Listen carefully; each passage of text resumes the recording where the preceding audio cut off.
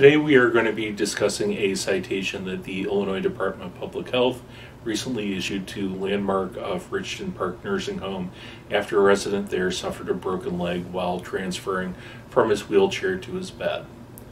My name is Barry Doyle. I am a lawyer in Skokie practicing nursing home abuse and neglect work throughout the state of Illinois.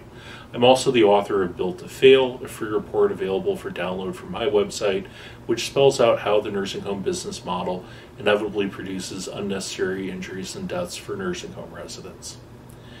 One of the facts about beds in nursing homes that many people are unaware of is that they in fact have wheels. And in order for a bed in a nursing home to be a safe piece of equipment, those wheel locks should be engaged unless the bed needs to be moved for one reason or another. In this particular incident, a CNA had been in the resident's room earlier that day changing out the bed linens.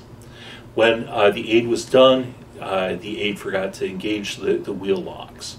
As a result, when the resident approached his bed to transfer himself from his wheelchair to his bed, the bed itself wasn't a stable surface.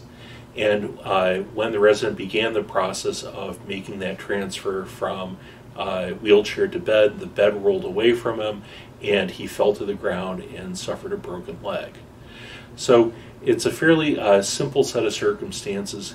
We know that when residents are being moved to and from a wheelchair, that those wheel locks should always be engaged.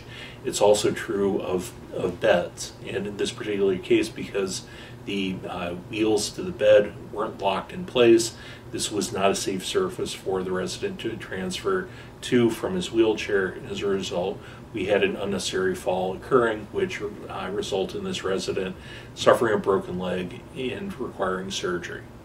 Hope you found this interesting. If you have any questions regarding this or any other nursing home abuse and neglect matter, please feel free to reach out to us. Our number is 312-263-1080, or we can be reached on the internet at www.accidentlawillinois.com. Thanks for watching.